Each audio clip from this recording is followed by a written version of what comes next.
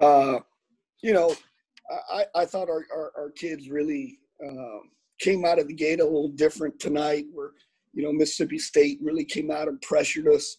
I thought we answered the bell there to close the quarter. I was really happy in the second quarter when we went into halftime with that lead on the way that we were defending and rebounding. They did a much better job in that second half on the glass.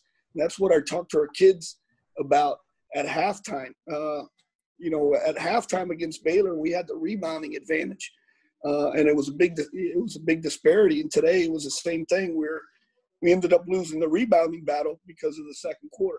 But I thought we did a really good job taking care of the basketball. We had a chance to finish the game in the fourth quarter with some free throw opportunities with a sideline out of bounds. They did a good job switching and it held us up. But, you're at home, overtime, and we got some crucial stops.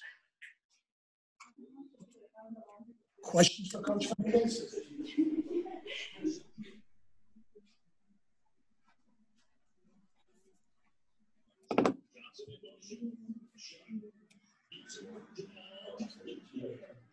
Coach, what's just the magnitude of this win? Obviously, first top 10 program that you guys have beaten in this school's history, but just the magnitude of it as a whole.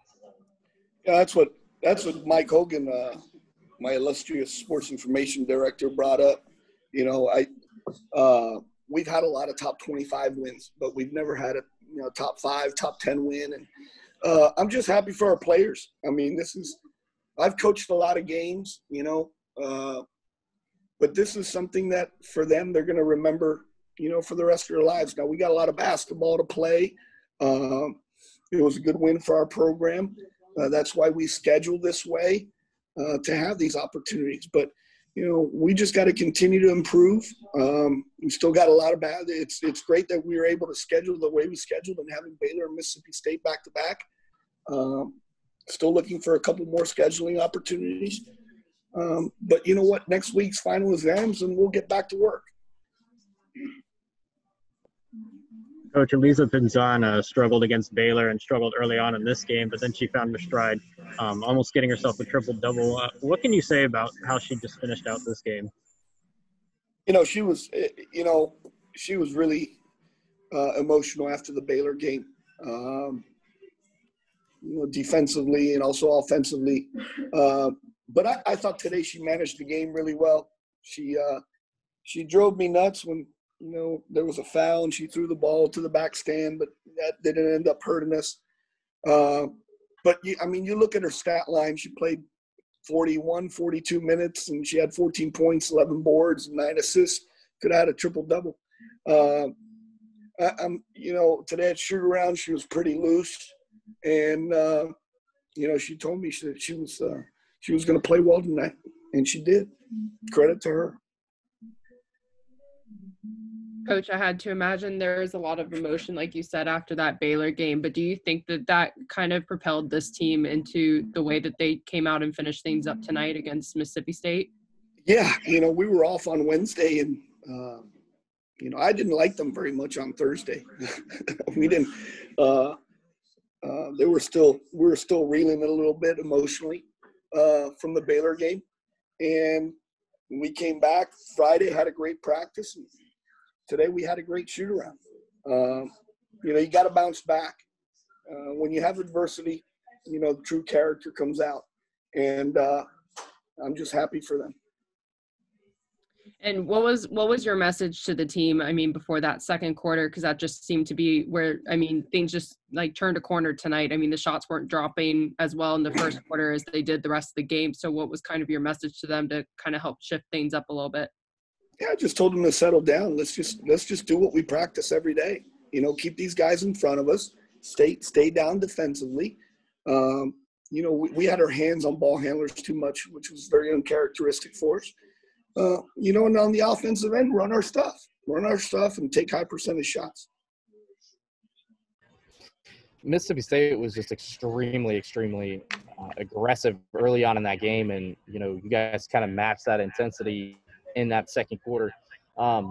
did they kind of lose some steam later as the game went on, and you guys kind of picked it up, or was it just matching that intensity? It wasn't a pretty basketball game on either end. I mean, we took 73 shots and shot 31% from the floor. We shot 71 from the free throw line. But if the ball's not going in the basket, the one thing that you can do, you can take care of the basketball, and you can defend, right? You can defend and rebound, and that's how it turned out for us. Scored 67 points, shooting 31% from the floor. So we got to be better on that side. But Mississippi State's a very good basketball team. Coach, you talked about that rebounding advantage. Of course, Mississippi State only getting those 6 offensive rebounds in the first half. Also, they had that size advantage too. How did you kind of manage that coming into this game? Well, we needed to get our guards to assist down there in the lane more and get down there and engage and provide help for our post players. Coach, can you just describe, the emotions that you saw from your team tonight? The clock's ticking down and just everyone kind of rushing onto the court, and what things were like back in the locker room? Yeah, I mean, these guys really, they're really, really good teams. They play for one another, and they care about one another in an unbelievable fashion. And these guys, it's more than basketball with this team. A lot of people talk about culture and team chemistry. You play hard for the guy next to you, and that's what they did tonight. And it's great to see, of course, the celebration and then the locker room and everything like that. Obviously, after that Baylor game, Coach said you were pretty emotional after it. What did you do this week of practice to kind of get yourself ready for this one? Maybe not even from a physical standpoint, but just emotionally. It's one game at a time. Like, we could have won against Baylor, we didn't, and that's it. It's done. You got to think on the next one, and that's what I did. I work on my shot throughout the week, and I knocked down some important shots today, free throw as well, and I just play my game. And as at beginning of the shoot-around today, I went to coach, and I'm like, I got you tonight. I got the double-double. And I went near to the triple-double, but I got the double-double, and that's what I told him, and that's what I've done.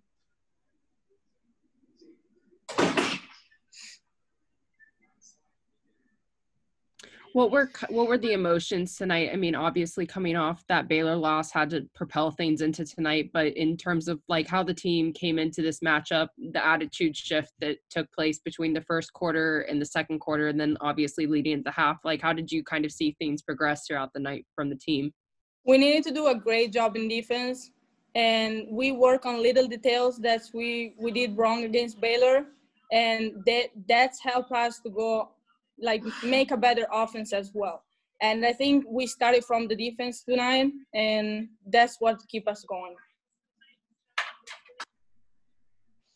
Mississippi State showed up kind of they showed a full court press at the beginning of the game and were really aggressive on the perimeter.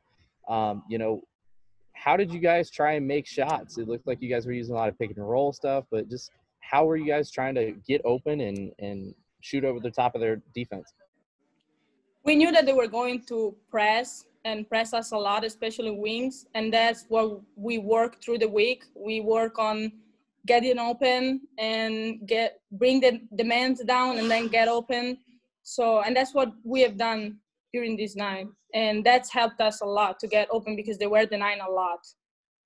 And sometimes at the beginning we speed up a little bit. That is not what we wanted, but then we understood that we need to play our games. And that's what we have done.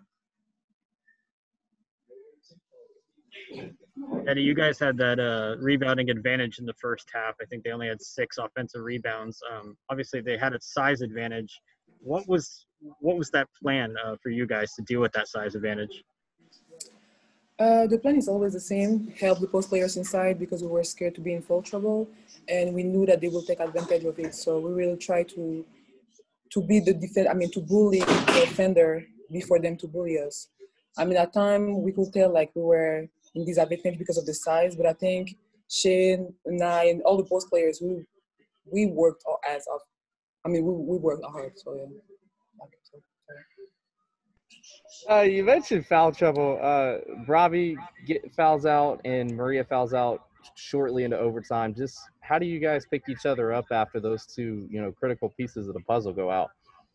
That's the one thing I love about this team because at the beginning of the season, we choose 3 words to represent the team, which are inseparable, trust, and work over talent. And this is what we did today. We had a lot of players. I think 3 of us were in full trouble at the first half, and we just stayed together. We just try to stay positive. And I gotta give a credit to E as a point guard. She's really trying to keep the team together. So yeah, we stayed inseparable. In terms of celebrations, just how much this night means to you all, what's your one takeaway? What's something that like you're never gonna forget about this night? First of all, a fun fact about it is Mississippi State is one of the first team I ever know about when I was back in Belgium. And so for me, last year I couldn't play against them because I was injured. So this year I really wanted to beat them, and we did. So just the fact that we won against them is something big, something special, So it's just the win in general.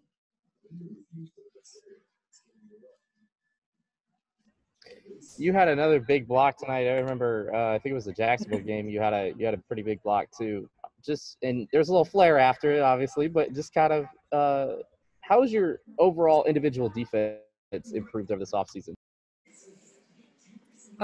So far, I'm not really proud about the way I'm playing defensively because I'm falling a lot, and I feel like they're scouting me on that because people are trying to drive on me because they know that I'm the second line that would help.